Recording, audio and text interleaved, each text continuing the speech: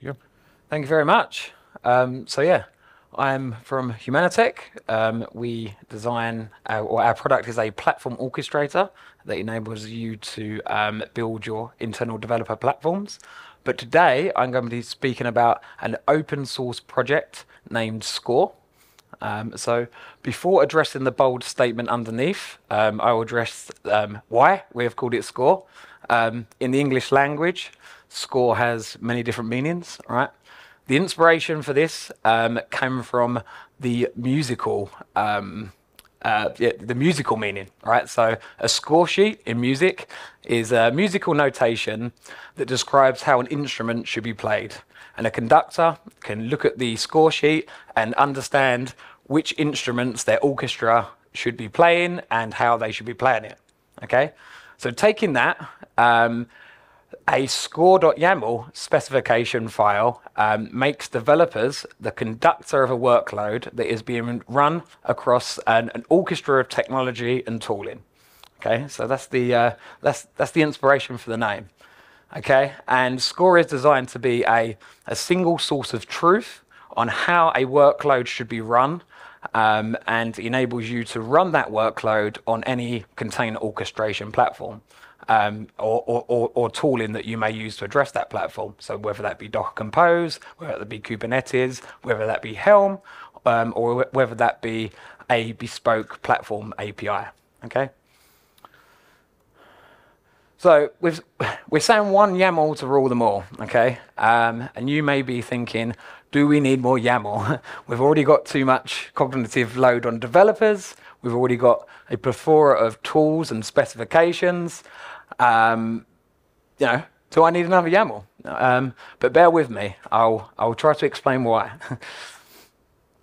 So looking at sort of problems for developers today, we've got this which comes under cognitive load, context switching, all right? And I find cognitive load a super interesting topic. You know, there's a whole ream of psychology research on the subject. It's not just a buzzword. And context switching can take many forms, okay? So for a developer, this might be, I'm writing some code, I get a Slack message asking me to do something that is not writing code. I might have to stop coding to jump into a stand-up. It's affecting my daily work. Score is not solving those problems in terms of context switching, but what we're looking at is the problem of switching between different tools and different workflows. So it still has that same effect of context switching as sort of the previous two examples, right? Even if I'm in the same IDE, if I'm switching between a different language, a different tool, a different workflow, I'm context switching. Okay, so that's the problem. Inconsistency between environments. So the use of like immutable container images, the use of infrastructure as code, it's gone a long way to help consistency between environments, right? But it's not the be all and end all of solving those environment inconsistencies when it comes to workloads. Problems certainly still arise when you're using Docker, maybe for Docker Compose for local development, and then you need to translate that into a production workload and use production resources, and you start interacting with a whole range of enterprise grade tooling to do that. And then another problem is infrastructure management. Okay, and I think this is a really big one. In general, when we speak to developers, I don't speak to many who like managing infrastructure, who wish to manage infrastructure as part of their daily job. We've got tools like Terraform that manage infrastructure in a developer-friendly way. But it doesn't really solve the problem of infrastructure management for developers. Okay, infrastructure is complex. It requires specialist knowledge in system design of specific cloud providers, of networking, of storage. And Terraform is just a way of translating that into something more manageable, i.e. managing as code. Okay. So what Score is promoting and what we heavily believe in is a type of development called workload-centric development, okay, which I'll talk about in a moment. But the opposite of that is infrastructure-centric development, okay? So as I've already said, typically a developer needs quite a vast amount of knowledge around sort of the infrastructure components, and infrastructure development, centric development, also means that we have to deal with environment-specific configuration.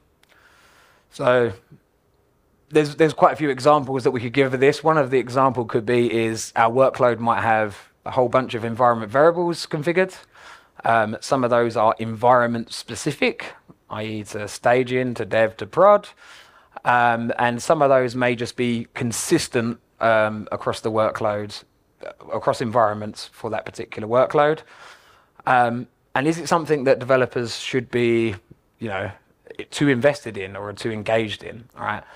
A silly example: what happens if you don't change the DB connection string correctly, and the prod workload is still put into the production of the dev database, as an example? And then we have sort of platform-specific configuration. So platform-specific configuration, this changes across environments also. So if we've got a database in a dev environment, it may just be a single Docker container running Postgres, and that's all we need for dev. We just need that Postgres endpoint just to test writing a table. But moving to prod, that database needs to be highly available. It needs to be scalable. It's probably hosted on on Cloud SQL or something similar. And we actually need to provision that database as we move that workload into prod because our workload depends on it. So how does a developer resolve that? How do they, how do they make that happen? Okay, they could make a pull release on a Terraform repository, add a module that's been pre-approved, and do it that way. But again, that comes back to context switching. That comes back to having to have specific knowledge about the implementation of that module. So what we are advocating for is workload-centric development. Okay. And this comes down to a few points. The workload is what creates the value, right? If you're developing code, you're writing code that it creates the business value. That's what's solving the problems. That's what's moving the business forward. And infrastructure is ultimately just a byproduct, right? You could have the most shiniest multi-cloud, multi-cluster Kubernetes setup with zero trust architecture, service mesh, GPUs all over the place. I'd find it really cool. I'm quite an infrastructure guy myself. I spent many years in infrastructure, but it is ultimately a byproduct of running that workload. All right. And then focusing, so to those 2 points, really focusing on the workload architecture versus the tech stack in the target environment. All right. So rather than worrying about the implementation of the workload, just worrying about how to define that workload so that it can run anywhere. So this is where SCORE. This is our answer to some of those problems, which is SCORE. So SCORE is a single source of truth for workload management, meaning that it is the definitive reference on how a workload should be run, regardless of environment, regardless of platform. It's a tightly scoped workload spec. So the idea being this is workload-centric and developer-centric, ultimately. So only sort of asking for the inputs that the developer cares about or is necessary for the developer to do their job, rather than worrying about the complexity of container orchestration systems and and infrastructure tooling systems as well. So from a high level, these are the sort of 3 main components of SCORE. First, you've got the SCORE specification. Okay, so this is the developer-centric sort of way of defining workloads that we're calling a platform-agnostic specification as well, and the single source of truth on everything that is needed to run that workload, i.e. its dependencies and its variables, everything that's relevant to the application code. Then we have the score implementation. Okay, so that is a CLI tool that uses the score specification, okay, and then translates it to a platform configuration file, something that's platform specific. Okay. So currently we have a few flavors of the score implementation. They are score compose, score Helm, and score Humanitec as well. And we're in the early days of this project, so there's certainly more to come. And obviously we're hoping that people start creating implementations for their own platforms.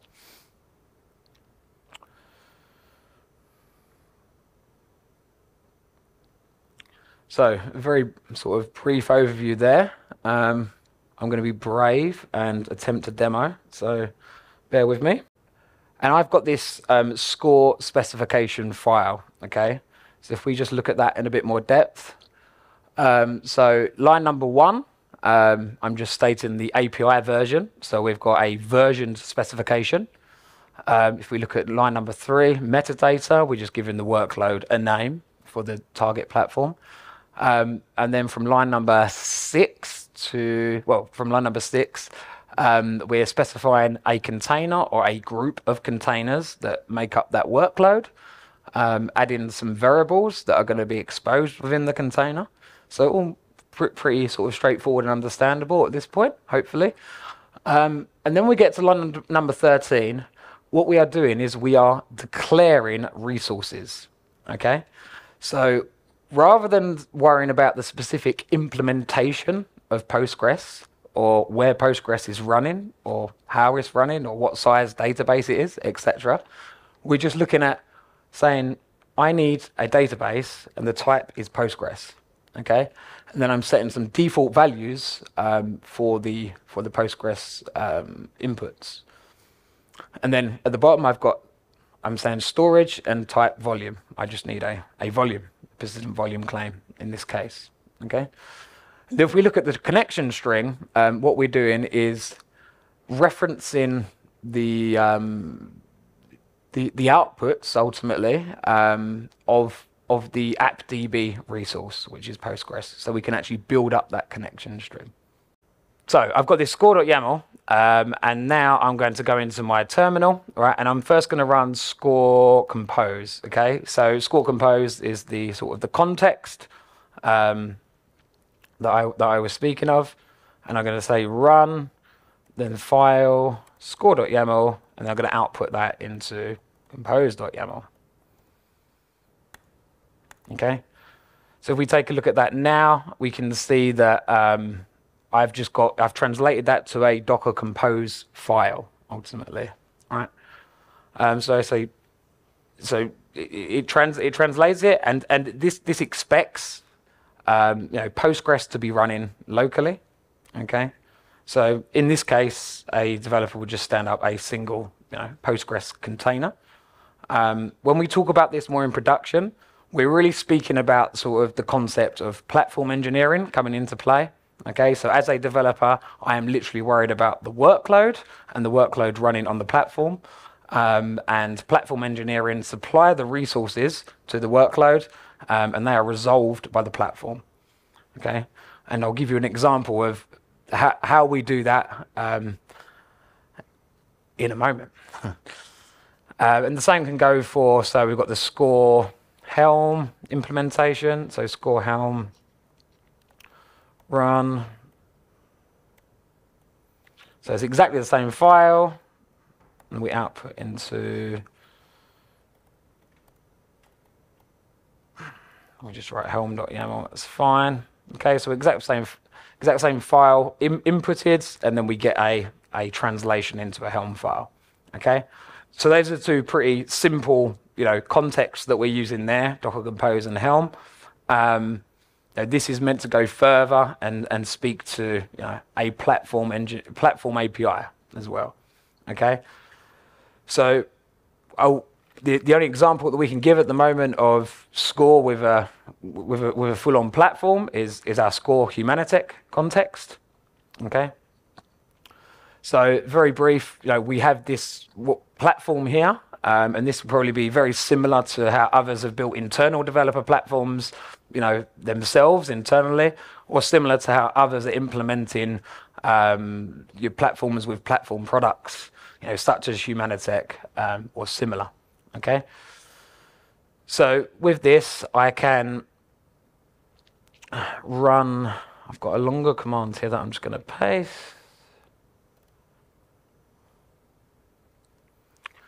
So with this, I can say score Humanitech. I'm actually speaking directly to the platform now, and then I'm going to say deploy as well. Okay, so we're going to just bring the workload up. Okay. So so that's actually translated it to a Humanitech or a platform-specific platform file. All right. So I'm using consistently across Docker Compose, Helm, and in this case, Humanitech. So now when I look at sort of Humanitech, I've actually said, okay, I've got this workload, and we fully believe in this workload-centric model, which is quite common now in sort of the platform engineering world. When I look at the specific workload, I've just said I need a Postgres database and I need some storage. It's the platform that actually goes and resolves that, like any good platform should. And then the connection string has ultimately been templated in. And if I look at a running workload, it's actually resolved the connection string there from the actual resource. So as a developer, I have not had to worry about the implementation of any of those things. I've just specified my workload, my container image, which has my code in, which has the actual value, and then in this instance, the Humanitech platform has deployed onto a Kubernetes cluster and asked for a Postgres database and a persistent volume. Okay.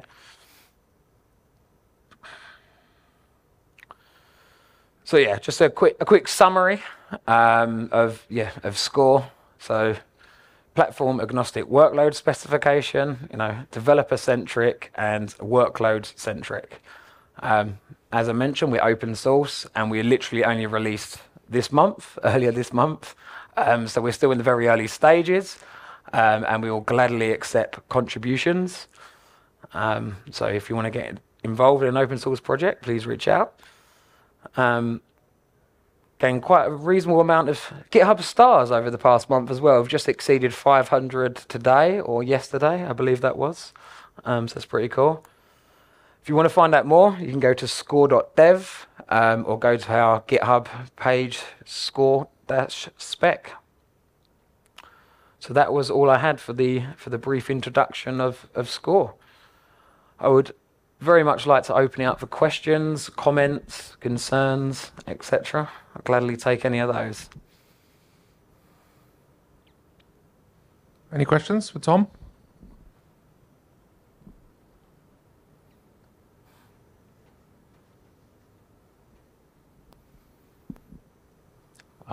Yeah, thanks. Does it have like a plugin system for writing additional realizations of like other platforms? Yes, absolutely. So we've got this single the actual specification, but it is completely sort of unopinionated about how that is implemented. Okay, so the idea is that us and others can write plugins for any type of system that they need to. So yeah, that's the idea behind the SCORE implementation. Cool, thank you. Based on that question, actually following on, do you have any other target platforms that are currently looking at implementations and partnering with it? Yeah, so I believe it's a Google Cloud Run we've been looking at, isn't in the works, and more to come.